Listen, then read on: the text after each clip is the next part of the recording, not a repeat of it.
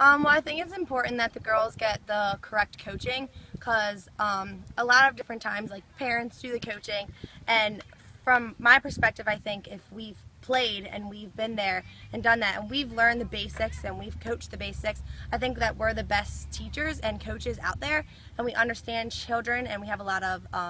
energy, so we bring the fun and the energy and the skills to this level of play. And